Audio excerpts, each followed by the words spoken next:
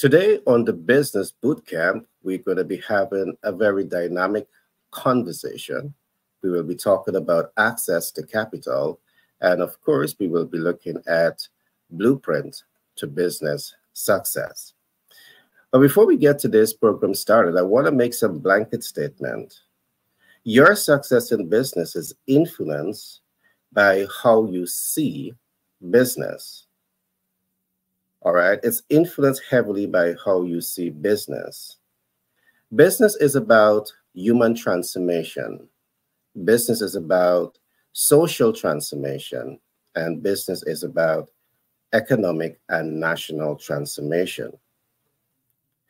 You need the right thinkers, the right people in your organization to influence these desired outcomes. The big question is, are you prepared to rise to that occasion to foster relationship with critical stakeholders to influence the success of your business? Today, we will be looking at this and so many other topics that can really help the rising star in business to make better business decisions. Today with me in studio to support in this conversation, I have a number of dynamic personalities.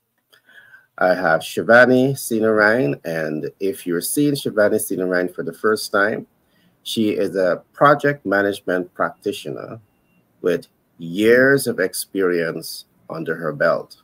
She's also a lecturer and a business owner.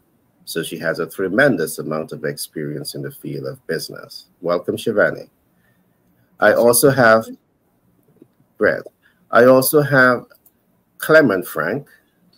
And Clement Frank, he is an economist by profession. He's a leader. And he has a bouncing baby boy or girl that is in the making. And that's his new book, a book that can literally transform your life. Yes, Frank is in the transformation business, the human, the social, and an economic and national transformation business. Welcome, Frank. Right. I also have Paul Whitehouse. And Paul Whitehouse, he is the brain behind Patriot Business Finance Consultant, and he's a BFC. And if you're wondering what is a BFC is a business finance consultant. So when you want money to move your business, to move your vision forward, the person to talk to is Paul Whitehouse. Paul Whitehouse is a humanitarian, and he has a tremendous amount of experience in real estate. He has flipped a few real estate property, and of course, he knows the joy of investment. He understands business. Welcome, Paul. Great to have you. We also have Elmore, and Elmore, he plays in the cryptocurrency space. And of course, depending on where you are in the world, you may or may not know a lot about cryptocurrency and Bitcoin. But of course, we're in the business of bringing the future to now. And Elmore is one of those persons that's going to help you to understand what the future is like, most likely to be, and how you can get yourself prepared to dominate in the future. Welcome, Elmore. Thank you. All right, great to have all of you here today. And today we're talking about access to capital, which is so vital for the success of every business. We have seen many businesses start and fail because of inability to access capital. But I know Paul will say that you have so much of financial instruments out there. So there's no logical explanation why a business should fail for the lack of finance. The reason that you should fail should be for other reasons, not access to capital. And Paul will talk to us today about access to capital. So what I'm going to do, I'm going to give Paul the floor, first of all, and I'm going to ask him to talk to us a bit about capital. But just before Paul gets started, I want to throw the question to the team. And that question I want to throw out is, Can success in business be predicted? That's one question. And the second question that I want to ask, that might be an open and closed question, yes or no. The second question that I want you to think about is, what role does academics play in influencing the success of a business? Of course, we say that academics are the smartest people in the world. So, of course, they must have, or we must have that solution somewhere. So, I want us to talk about that as we get into open up the floor for conversation and discussion in today's program. But, Paul, I want to begin with you. Talk to us about capital. All to you, my friend. Thank you. Good. Thank you, Gary. Good morning. Frank's got a baby on the way. I didn't know that. All right. All right. A bug-said baby too, not just the baby, Paul. Right. It's a bug-said baby, you know, Mhm. a baby that has the potential to transform your life. Paul, you didn't see my reaction when I heard that. I was like, I do. when did this happen? I mean, and I'm talking to him all the time. I didn't know this. Oh, Yeah. you know definitely, Shivani, that once that was the case, I had to put it out all there so I can get my hampers. Yes. I What saw your reaction. I started to think, when did this happen? Who is that? You know, all sorts of things like that. Yeah. You see how Gary likes to play with words. Yeah, it's Yes, all right. yes. Excellent, But excellent. when you Excellent. guys gonna be starting this morning, so all I do is extend the favor, man.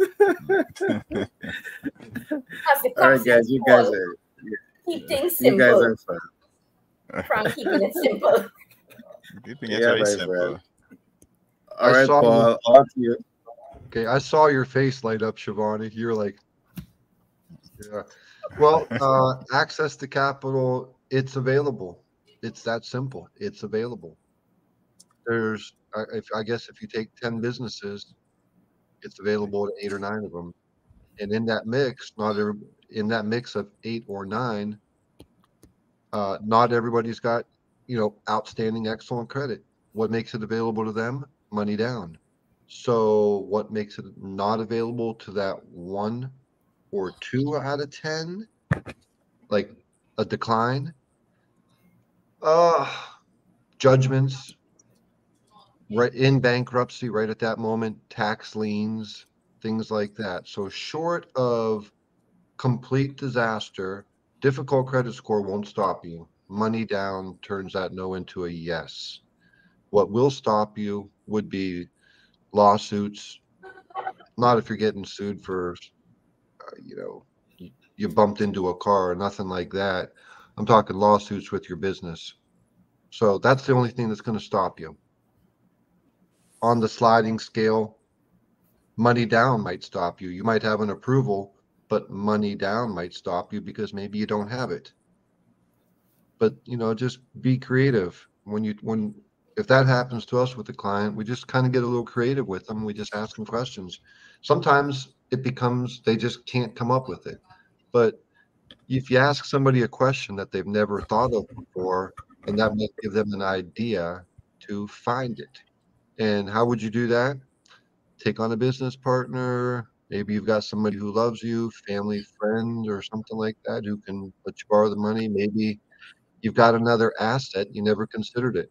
A truck driver wants to get another semi truck, and there's going to be a down payment on that new truck. Um, he's got 2 trucks that he owns free and clear sitting over there in use. Well, that's an asset. You can pull money from those trucks. That's cross collateralization. So I said all that just to really put the point out there that it's available. It's not like it's not available. It is available. If you've been declined by your bank in the past, like last week, yesterday, last month, and you think that there's no way that you can ever get approved for equipment financing or real estate financing, well, maybe it's true, but you don't know for sure until you talk with us because our lenders are different. Our lenders have much more flexible programs. and credit score won't stop them. If you're at a bank, your bank that you worked with for 30 years, and you think that they love you, maybe they do, maybe they don't. I don't think they do, because really it's just a transaction to them. They like you, they don't love you. If they loved you, they would move mountains to get it done for you. But realistically, whatever their programs say, if the minimum credit score is 660 and you're 658, it's going to have to be a no. And there's no way that it can be a yes. So capital is available. And then on the subject with the question that Gary asked, can success in business be predicted? Absolutely, for sure. For sure. Any plan, if you just, the better the plan, the better results of success.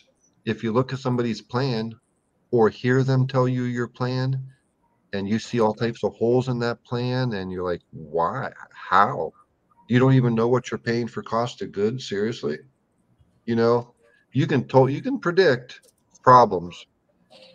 I mean, going even a little bit deeper than that, if somebody's got some like substance abuse problems, they drink too much, they're on drugs, you can kind of predict that success will not happen. There's a lot of clues that you can look at to determine, is this going to be successful or not? In the end result, you don't know. It's like who has the best chances and who has a plan to fail. And then what role does academics play in business success? Just like every other factor, there's so many factors that academics definitely is a factor. Okay.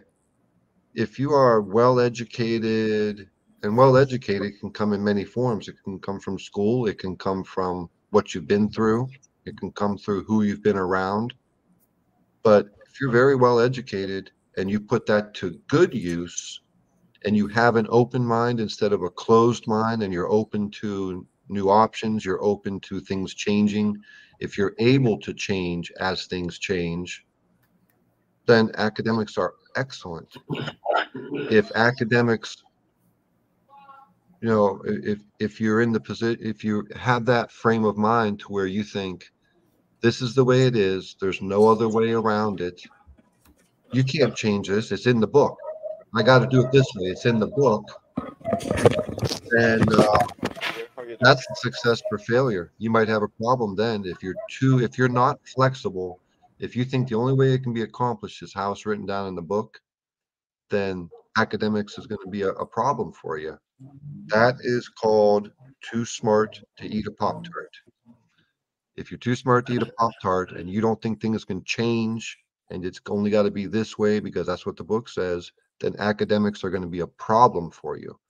So academics, just like anything, can be good or bad. Having a mentor can be good or bad. If you got a mentor that's teaching you the wrong stuff and you don't know it and you're listening, that's going to be a problem. There's so many factors that influence what's going to happen to you in business and definitely in life. So, All right, great share, Paul. There is so much that I have to share on this particular topic, but I'm absolutely certain that with the time allotted to us, we will not be able to get into all of the data. So what I will do, I will give some high-level overviews in terms of what a business blueprint should look like, and then I'll come back to the floor to share on the question itself. We have spent many years looking at factors that influences a business success and factors that causes that business to fail. And some of what we have come up with coming out of the research is that one needs to spend time to understand what is the proactive leaders ecosystem. In the brief, what is the proactive leaders ecosystem?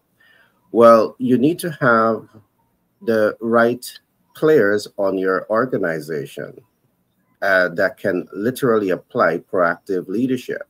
What is proactive leadership?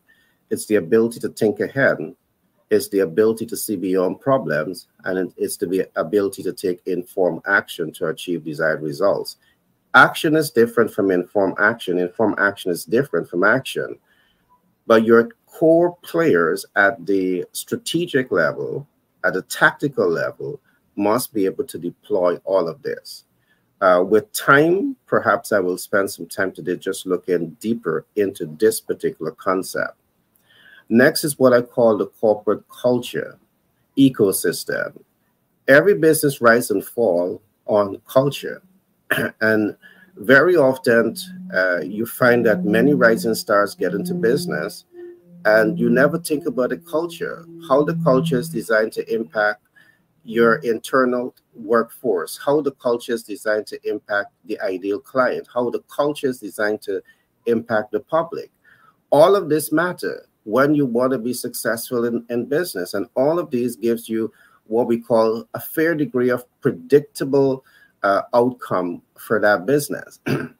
Third, coming out of the research that we have looked at, we talk a lot about the team dynamics ecosystem. Yes, a business, you may have great ideas. You may be a great visionary, a great leader. But the reality is this: if you are building a business that is going to have human transformational impact, that is going to have social transformational impact, that is going to have economic and national transformational impact, you need your team. So we talk here about team dynamic because, of course, we're not talking about, a cake shop. We're not talking about a small shop. We're talking about a business that can get the work of business done. So we talk about the role of team dynamics here. Then we move on to talk about market research ecosystem. And you see, if you have a business and you're not market oriented, market sensitive, you cannot be market responsive.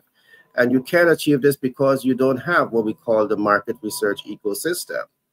All right. So as Paul is right, there are many moving parts that influences the success of a business. And this is where the great minds come into play, because great minds understand these moving parts. Two more concepts that I want to share here very quickly, and then I'm going to come to Frank. We also talk about economic systems, ecosystems. You need to be aware of the economic space in which you're playing in, because not all economies are made equal. You have planned economic systems, you have laissez-faire economic systems, you have these type of economic systems that influences how business is done. So you need to be aware of the systems in which you're operating in and be able to make informed and educated decision of what are some of your predictabilities to be successful. The last that I'm going to talk about here is what we talk about, the communication media ecosystem. Now, why is this so important? Because again, we see many rising stars, you have an excellent brand, super brand. You spend quite some time researching and developing, but then you don't have budgetary allocation to nurture visibility, to nurture reach, to nurture impact, to nurture client conversion. No one knows you because you're not thinking about how to use the communication media ecosystem. And the communication media ecosystem is very broad. We talk about mass media, we talk about social media, we talk about the metaverse, we talk about independent communication channel. How well are you prepared to leverage these ecosystems to achieve the business objective? So of course, there's so many moving parts to influence the success of a business. And I want to say to rising stars, get the information, because not having the information, the possibility exists that your business design as it is already set to fail, but you don't know because you are not interfacing with the knowledge workers, those who would have done the groundwork to help you to understand those predictability factors to influence your business success. I'm going to pause here for now, and I'm going to turn to Frank. Frank, the question, can business success be predicted? What role does academic play in influencing business success? And then you can go into your share. All to you, Frank. The first thing I want to tackle is the role that academia plays in business. I've always said that academic knowledge will play several important roles in a business's success, because academia can offer and often offers valuable insights, skills, and perspectives that can be crucial for the individual or individuals and organizations. I have some key ways in which academia or academic knowledge contributes to success in the business world. And the first one I'm thought of is foundational knowledge. And in foundational knowledge, you have what is called understanding of business principles. So we have academic programs such as the degrees in business administration, project management, finance, marketing, and a whole gamut of them. And what they do is that they provide a solid foundation into core business principles. And this includes knowledge of accounting, economics, management theory, and organizational behavior. Foundational knowledge, the theory. Then there's the legal and ethical understanding, because academic studies often emphasize the legal and ethical considerations in business. Knowing how to navigate regulations and ethical dilemmas can prevent costly mistakes and legal issues. The other one is critical thinking and problem solving. So you come from academia with analytical skills. So the academic training hones the analytical abilities, and which helps the professionals to analyze all those complex studies and complex business situations, how they can identify the problems and develop effective solutions. And then what comes also with this critical thinking and problem solving is research skills. In all academic programs, they often emphasize research methodologies. And this skill is valuable for conducting market research, competitor analysis, and making data-driven decisions. What about strategic planning? You see, strategic thinking, where you have this is where academic knowledge equips the student, the individuals, with frameworks for strategic planning. And this includes, but not limited to, understanding how to set long-term goals, how to assess market trends, and develop competitive strategies. You're also taught risk management and strategic planning.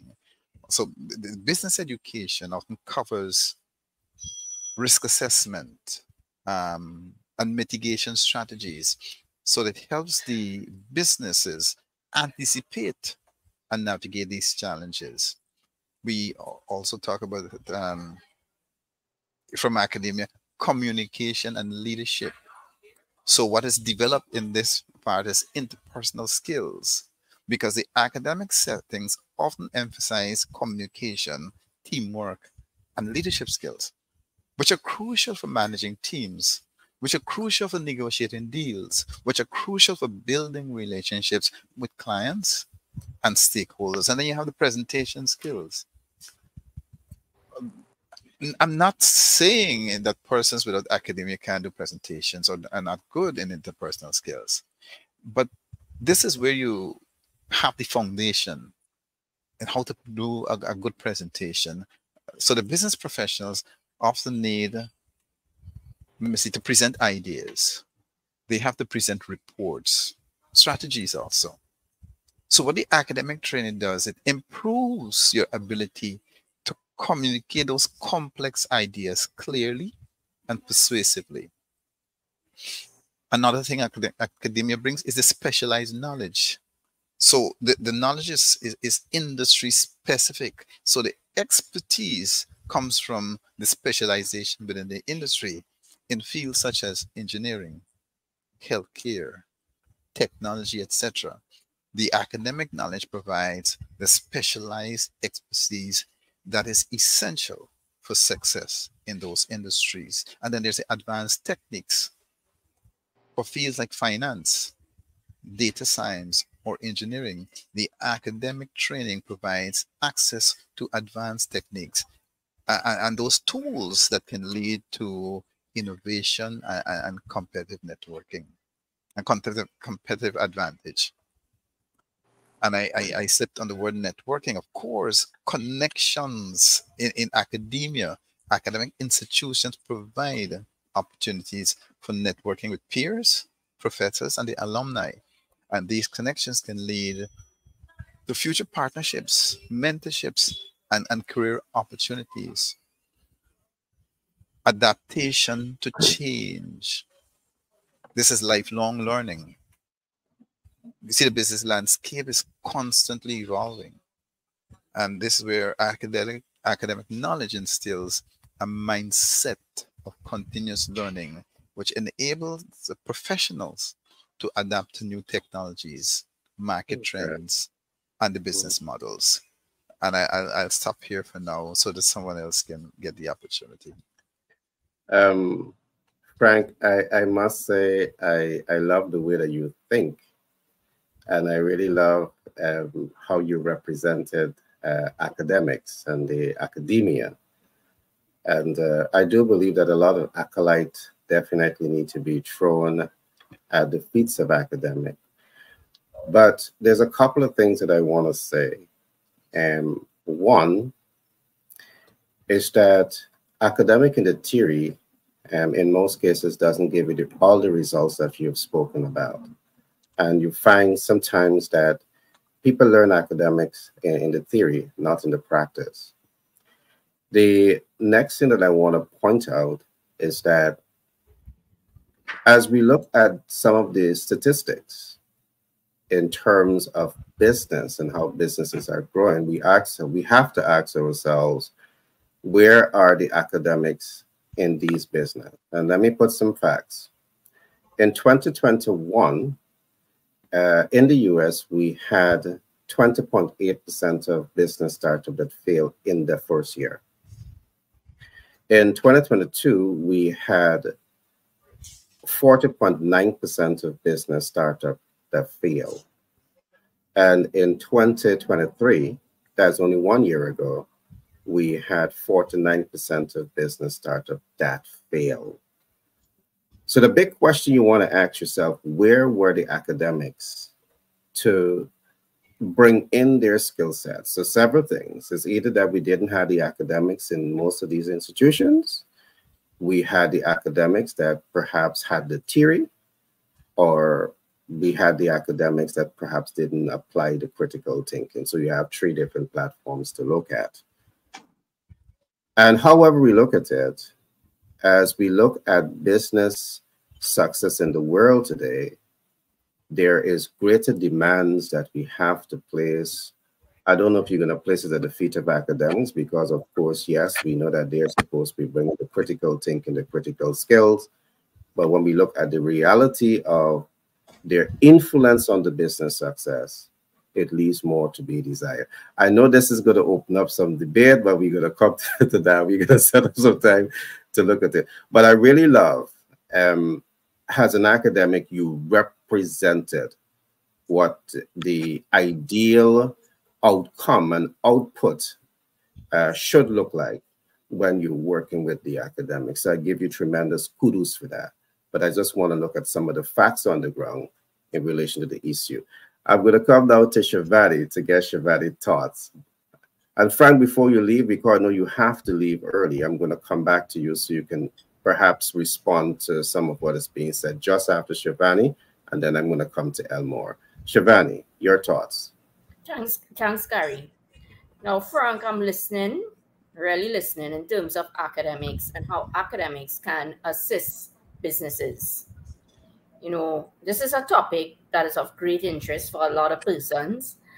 You may be a parent, you may be a business owner, startup, and you want to know what to do. Is it that I'm going to send my child to do academics in order to grow the business, family business, or is it that are they going to get a business job, or are they going to work in the organization? So many different ways to look at if academics, so he's using the word if academics can really improve your business, or what is the role, what is the relationship between academic and business growth then. Gary brought some great statistics in terms of startups fail, and then you always have to analyze why is it happening like that. Is it that the person did not do academics, or they went and they studied the degree or undergraduate or master's, and it still is like this? So a lot of data is needed. We have some data and we need more data on this type of talk. I want to share two types of knowledge: explicit knowledge versus tacit knowledge. Now, explicit knowledge will be we go according to the book. So you come and you end up graduating with your degree and you go according to the book. That is what explicit knowledge is. Whereas tacit knowledge is really taking the experiences and the emotions in order to know what to do. So explicit knowledge versus tacit knowledge, very, very important when you want to grow business. Am I going to just say I did a business degree and the business book and all the business gurus tell me to do this and this is what I've learned? We also have to remember some of this literature that we may be learning is donkey years ago. Is it still relevant to the current the landscape? Is it still relevant to today's landscape? Of course there would be some, right? We can't sit here and say no, but this is something that is very, very important. What we are learning, is it going to do what we want? Is it going to give you the outcome that you want? And when you plan academics, that's the kind of thinking that you need to bring forward. Is it going to give the student or the learner, if they want to grow a business, is it going to do that?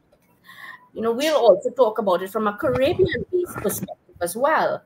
Is it that the literature that is in the books is relevant for the Caribbean? No, that's a whole different story. And we'll talk hours, Frank and myself and Gary, on that, and Paul and Elma. We can talk loads and loads about that. And that is something that is very, very relevant.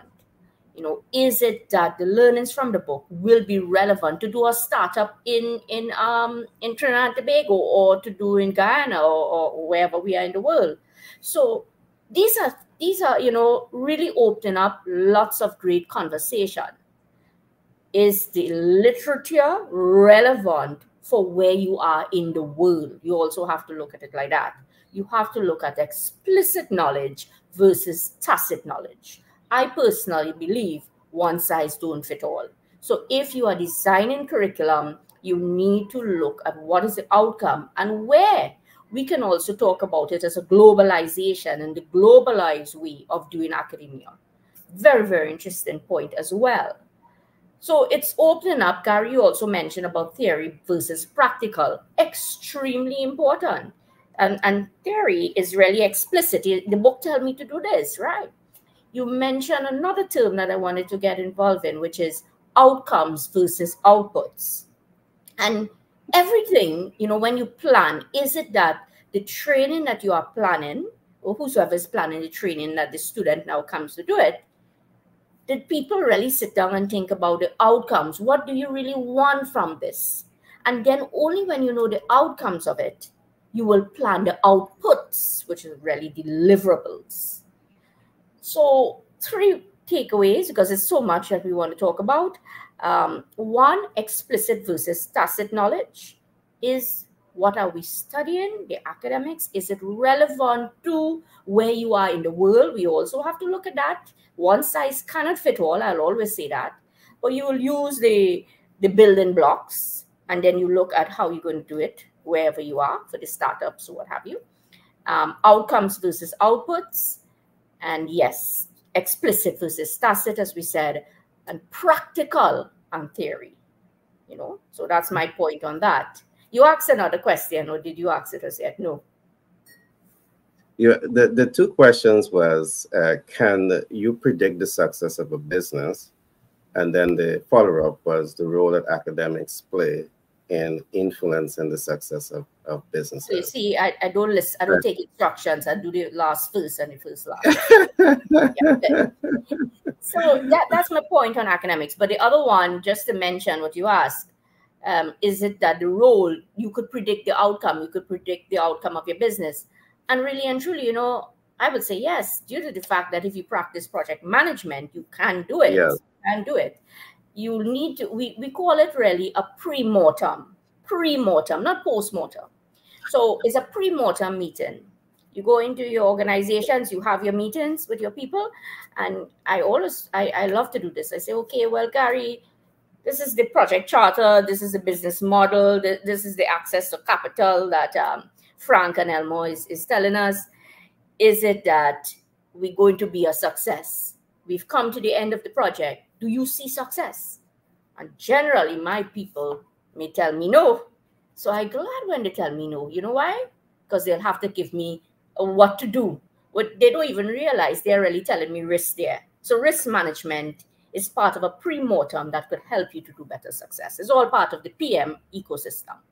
Yeah. So Yeah. thanks. Shivani, I do agree with you on all the points that you would have made. And I just want to quickly say this.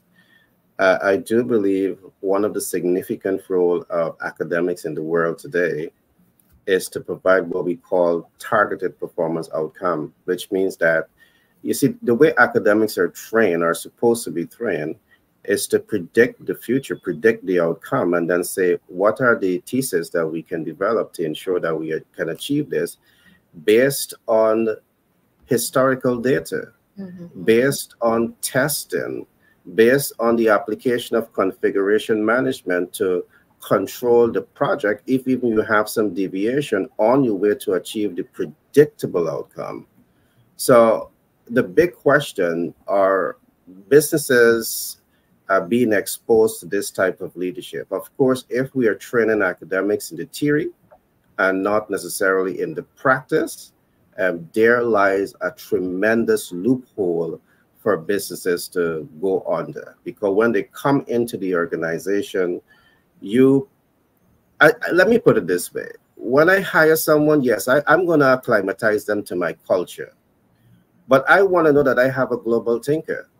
I want to know that I have somebody that can, come in with the mindset to transform. And I believe that too much of responsibility are placed on the organization now to do this kind of re-education as against the academic institutions themselves nurturing this type of leaders. So when they come to the organization, they're coming to push the organization forward based on how they were acclimatized academically. And I'm seeing some gaps in this regard. This is not just a localized challenge. I see this perhaps as a global issue that we need to talk about some more. But Frank, with all fairness, I want to come to you because I know you got to run out. And then I'm going to come to Elmore. You're mute, Frank. Frank, you're mute. I didn't get to answer the question about prediction. Okay, go right ahead. Of things, you, right?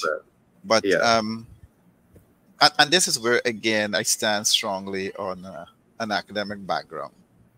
I'm not saying the others can't do it with past experience. No, Frank, don't get me wrong. No, here I'm not going against the grain. The majority, I think that selective few represent everything that you have said. In the majority of the cases, we don't have it. But I agree. I do believe that they come with a certain discipline that is very, very essential to move a process forward. And I love analytic, they come with that analytical frame of mind. The average person I find working with them, they don't have that analytics mind. So you're right. But they represent a selective few. That's my only concern. Go ahead, Frank. Sorry for cutting you. That's all right. So what I was thinking of is data analysis is essential for predicting future business trends, because in the data analysis, it can help identify and also understand the factors and variables that influence outcomes. So through the data analysis, the trends and the patterns in the historical and current data can be discovered, and it can indicate what direction and magnitude is of the future change that we'll have in the business. Additionally, statistics will show hypotheses and assumptions about business performance, about the market, and customers can be tested using the same statistical and analytical methods. Moreover, future scenarios and outcomes can be forecasted and projected using techniques such as time series, simulation, machine learning. And lastly, risks and benefits of different alternatives and options for your business can be evaluated using methods such as sensitivity analysis. You have the decision trees and optimization. Here again, you needed an academic background when we're talking about sensitivity analysis and decision trees and optimization. Not saying that if you have a tacit experience, it cannot help you, but they can propel you further with that. We have a lot of big businessmen who are not don't have those academic certificates, to put it simple. But then on the other hand, you have a lot who has. You got Steve Jobs, Richard Branson, Oprah Winfrey, Mark Zuckerberg, Satya Nadella, and those persons are striving in businesses today. So I'll just leave it that for another time, and we can pick up on this. I love the debate. Frankie, you're perfectly correct, and I love the examples that you give, the opera and so on. I mean, they're a strong example of how academic can influence success. But to the representation of those that don't even have it, Frank, they are employing academics, and they should have the vision. When we talk about the 2080 rule, the leader of the organization, they have the vision. The 80% that are going to be executing on the projects that represent that business, who are the academics, they're supposed to be, influencing the outcome. But that's a deep water because there's a lot of gray spot around that. But as time progresses, we're going to go into that. I want to come back to a quick point that Shivani made, and then I'm going to come to Elmore to talk to us about the future of Bitcoin and cryptocurrency and see it as a business model. But Shivani, you made a very, very great point. And I really would like to just amplify it a little bit. In technology, every couple of years, you have to go back and do a refresher course. You know why? Because things are changing rapidly in the technological world. So to ensure that you are relevant with your knowledge and representing the institution that certifies you, you have to go and do an upgrade. But Shivani, you made a strong statement. Some of the thesis that we are being taught from, our kids are going to be taught from, are donkey years old. Your words, donkey years old. Donkey. And we see all types of technology is developing today. There's a major shift from 20, 40 years back, the industrial age. There's a lot of changes that has taken place. And when you see those changes that are taking place, but the thesis that we are learning from, our kids are learning from, is not changing, there's where a disconnect comes. So when the HR comes to the organization, they're not coming with, that future thinking ideology that Elmore is going to help us out here with. They're coming with some of those old way of thinking. And you want to have proactive leaders, and proactive leaders, they think ahead, they see beyond problems, they take informed action to achieve desired results. And that's exactly what Frank is thinking about, because you must be a critical thinker. To think ahead means that you're a critical thinker, you're analytical, all right? You have these tools to your arsenal. And that's what we expected. In most cases, as a business leader, you're not necessarily getting all of that. So uh, these are some, yes, I think academics, well, once they're properly trained, or life skill, once they're properly trained, I do believe that it can help with the predictable outcome for businesses. So I rest my case there until Frank, we decide to call a day and we have a massive debate on this issue. Elmore. All right, I'll leave you guys now. All right, Frank. Have a great day and always a All right. pleasure having you. All Bye, right. Frank. Bye, Frank. Bye bye. But Frank, just before you go, oh, you gone. Yeah. Elmore, all to you. All right. So, in the new emerging tech world that we are currently transitioning into, we have to be very aware that there are several new ways for a business model to work. For example, I have been able to, with the rise of AI, literally able to steal other business models that I have seen that are successful. Now, this doesn't mean that it's going to work for my business. However, this is a great roadmap that you can take a look at and see how, if you are in a complete different business side of things, how is it going to apply to you. So I'm going to say something that is not going to be very popular, but today's entrepreneur and today's academics for entrepreneurs has become obsolete. So, and I'm going to explain myself. So, what's going on is that with emerging tech, we have now the rise of artificial intelligence, along with the rise of the new internet, Web3, and then all to this we have to add the blockchain technology. So what's going on is that everything is transitioning over. Now it's starting to be known that at the higher levels we having these big companies coming into the space, with their ETF products. However, we have I have been able to be part of seeing this whole entire space develop for business purposes. For example, there is a really different thing that's happening in the space, to where before, when you created a business model, you were able to have individuals like yourselves in this call to be able to be part of that conversation and see the individual for the money and see the individual for the project management, and to be able to make the idea grow from the vision of the founder.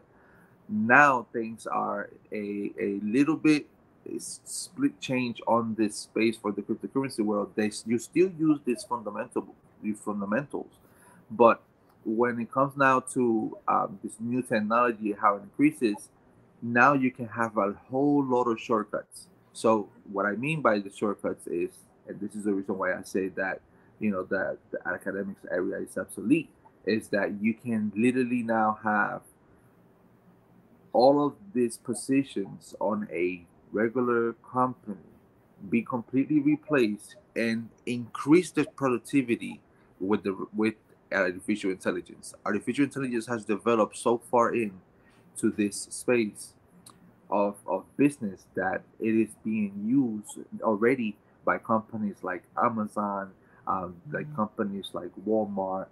They already integrated artificial intelligence to their business models because it increases productivity. So, and also it cuts on losses, which is another great thing, that it's a um, uh, super point for a business. Is if I can increase your productivity and help you lose less money, can we do that by using this new technology? And it's been working great. However, now we have to understand that also, for a business, they don't just have the ability to have the new internet and to be able to have AI, but they can create their own entire ecosystem for their whole entire community customer base. Then how can I put this into perspective? I'm sure that most people know who JP Morgan Chase Bank is, and so I'm going to put what they have been doing for the past 2 years into perspective. They, it's one of the companies that we understand that they are in the money business. So what's going on is, in order for them to be able to remain reliable in this space, and for them to be able to remain a powerhouse in this space, they have already started to create their own digital currency, which is called the JPM token. Now, this has already been going on, and they have already made this live. It's being used in the country of Singapore. They have already run over $1 billion of transactions. Now, why am I saying this? Is because when you are adopting these new technologies into a business model, you have to be able to stay at the cutting edge of what's happening in technology. And these companies have already done that, and they already have it implemented. And why are these companies doing this? Well, if you don't do and implement all of this new technology to be able to increase productivity and to be able to decrease loss, you have to be able to get a group of people, a team of people that are experts in this space that are going to be able to come in and implement this into your business model to be able to increase your productivity in your business, which is the biggest sales point on using artificial intelligence.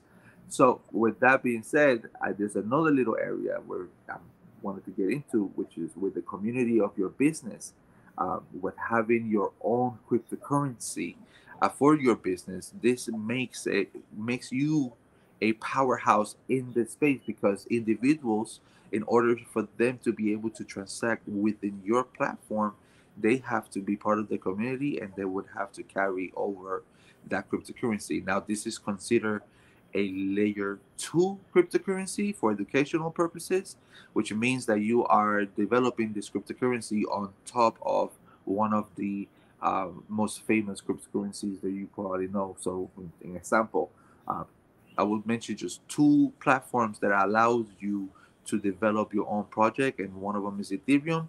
The other one is Solana. There's difference in pricing, so you have to pick your best or arena for your, to make a sense for you. However, this is already happening at a major scale. There's many big companies already got into the space. They have already developed their own token, and they all have developed and has adopted these emerging technologies that are coming up here. Um, it's live. It's already live. It's not that it's coming up here. It's already live. It's just that at the level of adoption, it is still very early on. So it's something to see and to watch, because the information that I'm providing, it's not too much known because of the massive amount of individuals still lacking the knowledge of the space, and they don't quite understand that this is the future. Like you said earlier, the future is now, and this is why I position myself as an educator in this space, to be able to help individuals come on board onto a space in a safe and secure manner. I wish Claremont was here so that he can vouch for what I was able to help him get onto the space in a safe, secure manner. And he got very excited, because now you are in a complete whole new realm of opportunities and a whole new realm of possibilities to be able to increase your productivity, to be able to decrease your losses, and this is what business are essentially for. They're to increase profits and to be able to decrease the amount of loss that happens into the business. And these are two of the major things from a perspective of having small businesses throughout the past 17 years and working with other individuals in different spaces. So I'm very excited to be able to share this with you guys, and I hope that you guys gain some value out of this. And if you guys have questions, if you guys got any doubt, be more welcome. So, but be expecting this April 27th, the launch of Crypto 101, Understanding the Future of Money. And I am very excited to be able to share with the world the point of view from what's happening with digital assets, for digital currencies, and how CBDCs are also a talk of the town, and they have to be accounted for, especially if you are going to be developing any sort of business models for the future. Thank you, Gary. All right, Elmore. Elmore, I want to thank you for that share. I know a lot of what you are saying. In the developed world, they understand the language, they understand the lingo, and they're on top of the game. I'm also fully aware that in perhaps middle income and developing economies, they are nowhere near, having a clear interpretation of the lingo, at least not by the masses, of what you're saying. But I do believe that this is where education comes in, because the future is now. A lot of what you're talking about is not future tense, it's present tense. Present tense. But just for you, you are not adopting these things into your organization. Let me give an example. You spoke about AI, and I was just going to try to break it down a little bit.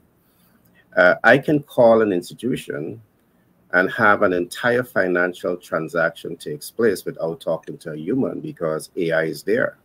What is that doing for the organization? It reduces the cost for labor. It reduces the capital cost of running that business. It perhaps enhances the speed of execution on that particular project. And think about when you could adopt these relevant technology to your organization, what it can do for your organization in terms of enhancing speed, efficiency, cost reduction, and all of these different factors. Yes, we know it can pose a threat to human sustainable involvement in the organization. But, there might be alternative for human now to take some time to self-actualize. But there's a lot that you go into that we have to take some time to look at them step by step and really help the public to have a better understanding of it. Because you say a lot in a short period of time, and I know it's a lot for a novice, a newbie, they may call it, to have a clear interpretation of what you're saying. But great share, and we definitely have to. I know I keep saying this to you, but I'm going to reach out to you within another couple of days, and let us develop a special program to go into this. Perhaps I'm waiting for the book to come out. So whatever we're doing, we can do it against the book. Great share. I want to come now to Paul to talk to us about finance a little bit more as we begin to wrap up. Paul is our financial expert. Paul is definitely, whether you got a business and you want to, your business is in technology, or your business is in hemp production, or your business is, whatever type of business you have. As I said, we talk a lot of some of the challenges, but at the end of the day, we table solution. And Frank is one of those guys that helps us to deal with the solution when it comes to access and capital to move your business vision forward. So I'm going to open the floor to Paul. So Paul, can you talk to us a bit about finance and give us your closing thoughts on today's topic? Yes, thank you. Well, I mean, it's available. And I know I started off with my first comment that it's available, but I really want to stress that capital is available. Don't think that it's not. It comes in many forms. And the way we do it at Patriot Business Finance Consultants and Global Capital Incorporated, when you set an appointment with us and set an appointment with us if you want to talk about this, Paul at patriotbfc.com, Global Capital Inc. at Gmail, right below. Set an appointment so we can talk about this. It comes in many forms. The question is, what do you need? And let's match what you need with what we can do, mix it all together and come out with a good result. So what do? Real estate financing for commercial properties and investment properties, equipment financing, cash flow programs.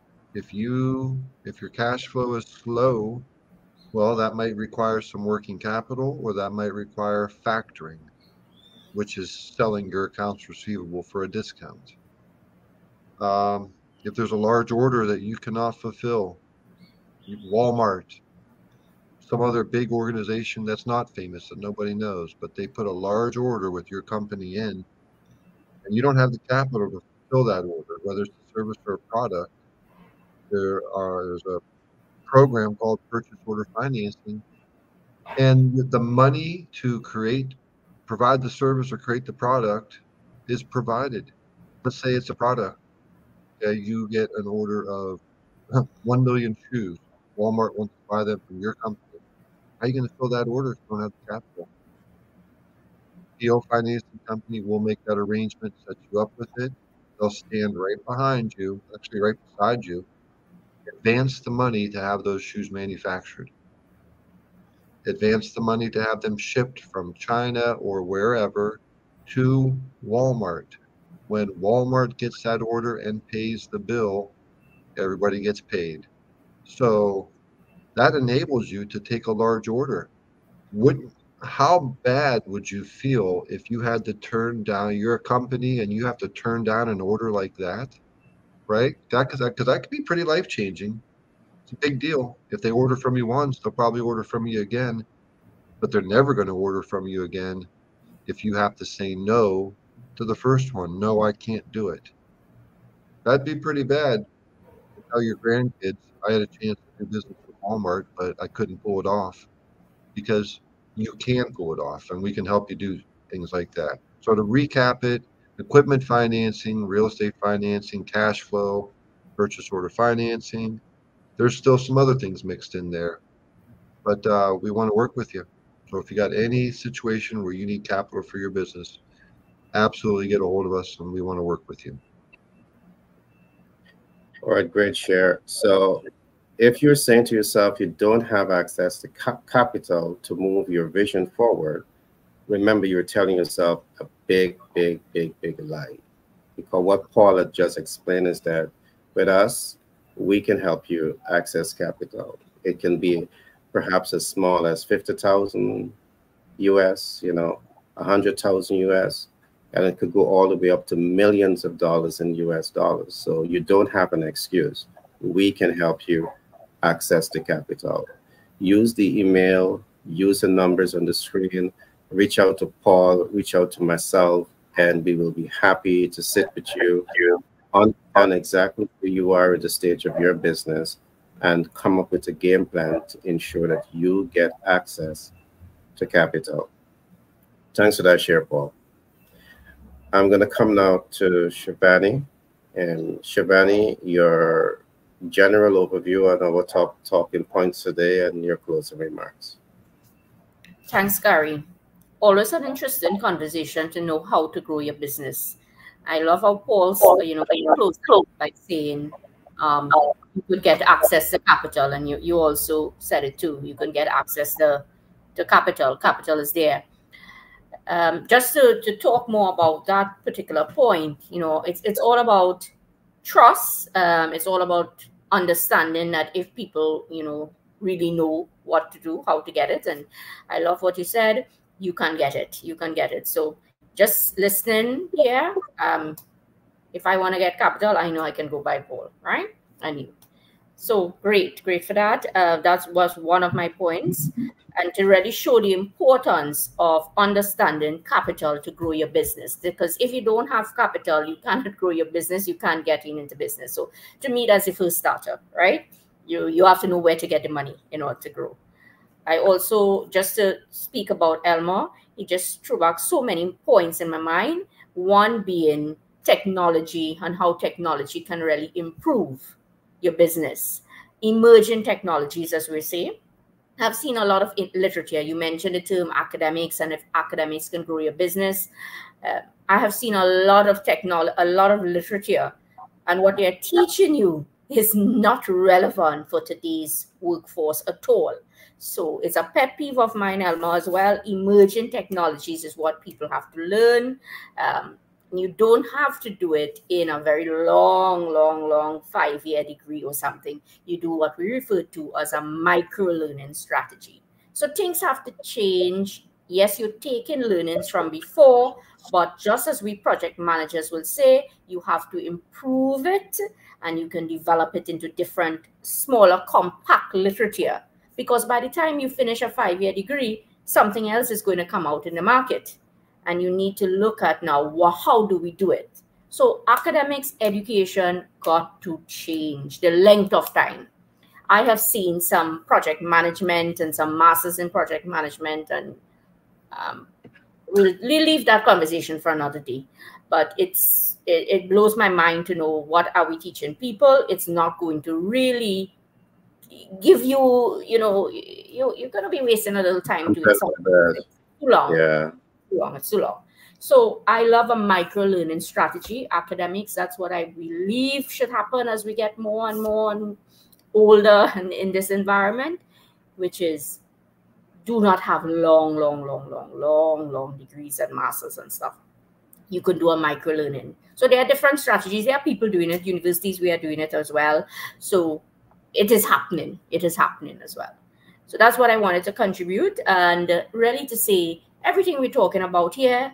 Do you understand your ecosystem? You have to have your entire ecosystem, so that the literature and the data that you presented at the beginning, which is about startups, it's not going to happen. You don't want failure.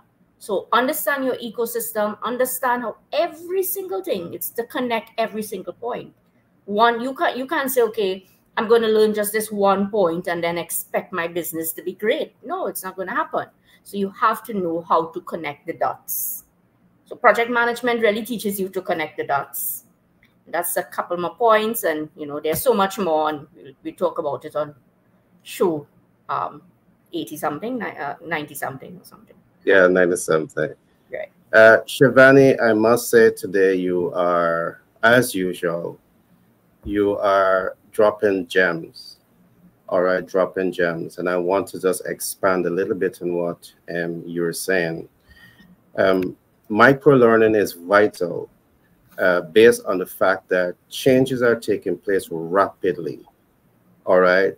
This is not the 60s and the 70s. In today's world, something can be the reality today and it shifts in a couple of days. That's how rapid changes are taking place. So you need to have these micro pockets of learning to coincide with those changes. Now, let me say something else on the long-term learning, because you're right. When you commit all these years to learn a thesis, to master a thesis, only to recognize that at the end of that program, your thesis is irrelevant, your knowledge is irrelevant because things has gone ahead. There lies a problem. But I do believe that academics at the highest level represents nationhood. I believe it also represents globalization. I'm just using these terms. And I do believe that when you find that the academic in its context, in its contextual design, is not correlating with the national trust, the national vision, the global vision, there is where its irrelevant shines very, very bright. So I do believe that if there's a coordinated approach, like for example, in the Caribbean, we have the Caribbean single market economy, you have NAFTA, the developed world, and you have these coordinated efforts. And I do believe that academics in of itself must take into focus where these G20s and G80s and all these big players are going, and ensure that a perfect alignment is taking place. But I don't believe that that is happening. So you can spend hundreds of thousands of dollars in getting your master's and your doctorate and only to recognize that it's irrelevant. Again, I am saying all of this because the fact that we are seeing today, we have a federal debt of over $1.707 trillion in student loan debt. And guess what? We have less than 8% that are able to pay off that debt within timeline. They are struggling to pay it. So debts are being created. They are not having the effective use of their studies. And again, the kind of benefit to human transformation we are not seeing, the kind of benefits to national transformation we are not seeing, and economic transformation we are not seeing. And I have my data and my statistics to speak on this. As time progresses, we will go deeper into these conversation. Last point here, academic must be able to transform business. I do believe that when you have the brain power come into the organization, it helps the organization leaders, it helps private sector to move even faster. because, you know, as a private sector, you leader, you have so much that you're focusing on. But what if the institution that is nurturing the future generation is sending them into the organization well prepared?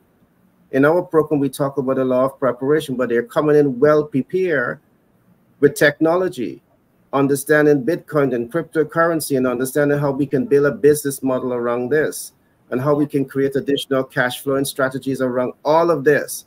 And they're helping to transform the way organizations are thinking, because they're coming to the organization with that way of thinking to advance development. My last share on this. Elmore, did I give you a chance to do your closing remarks? Sorry about that. No, it's okay. No, I just want to say you, Elmore. thank you. Yeah, No, I love the way that you express those points there, because they are super valid. And also Shivani, I sparked her brain, she sparks mine back. And I have to say that the reason why I am in this space here is because I am wanting to educate 96% of the world's population that does not know, understand how to onboard crypto security. Now, in my consultancy, I directly with business owners in this adoption of adopting technology, emerging technologies. So it is definitely something that I feel it is something that individuals like Shivani, when it partners management, it's huge for them to be able to have access to this information about the emerging techs, because they are the ones essentially who are the backbone to the organization. They are the ones who are organizing everything. They are the ones who are, making sure that all of the things that are supposed to be running smoothly are running smoothly, and they are the ones who also create the processes. So it's super important to be able to have an individual at this social early stage of the adoption phase, to be able to get yourself ahead of the game, not just in education for personal purpose, but also to be able to gain the knowledge through the consultancy on these three aspects of emerging technology, which is crypto and artificial intelligence, and then the new internet, which is the Web3, that I haven't spoken much on, but definitely I appreciate you guys' time and you guys' thoughts. And thank you for allowing me to be in this platform and sharing this information with you and your individuals that are watching. Thank you so much. All right. Well, I'm just going to string some words together. Make academic make sense. All right, with that, Sirvani, go ahead. I'll put up my hand, right? So Cool is, right? Cool is, right?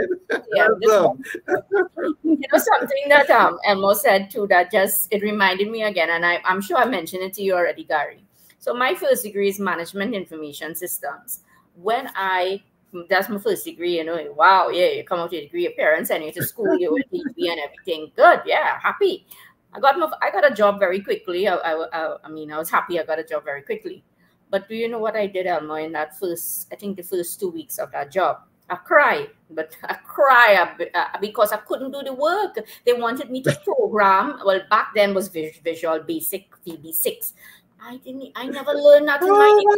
I could cry. So it's a story that I like to tell people in terms of, are we preparing for the work, for the real world, Mm-hmm. But I have a concept and how you could do it and how you can do it with this emerging technologies thing. But we'll save that for another day. Awesome. With your nice one-liner thing, I have a one-liner too. You're teaching me good. You're teaching me good. Okay, Shivani. I love it. The submetal shark metal, right? So we all learn it from each other. Oh, I like that one too, metal. I'm gonna tell people that one. Hey guys, it's always a powerhouse to start with you guys in the morning. When I finish with you guys, you guys give me so much of inspiration. I got so much of energy to go through that day. I know I don't have to worry about access to capital because I got Paul right here on my side, and he got a buddy going on.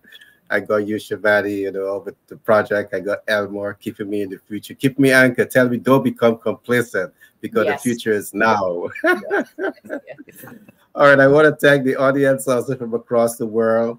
We are reaching over 50 countries, and I'm so excited about that because when we started this platform a few months ago, you know, we weren't reaching any place. Today, I want to thank my team who have come on board to help with the digital marketing and branding and building the platform. Today, they have attracted over 30,000 subscribers to the platform. Kudos to you, my friends. Again, we have less than, how should I put this? We have less than 70% of those who are viewing the programs who are subscribing to the program.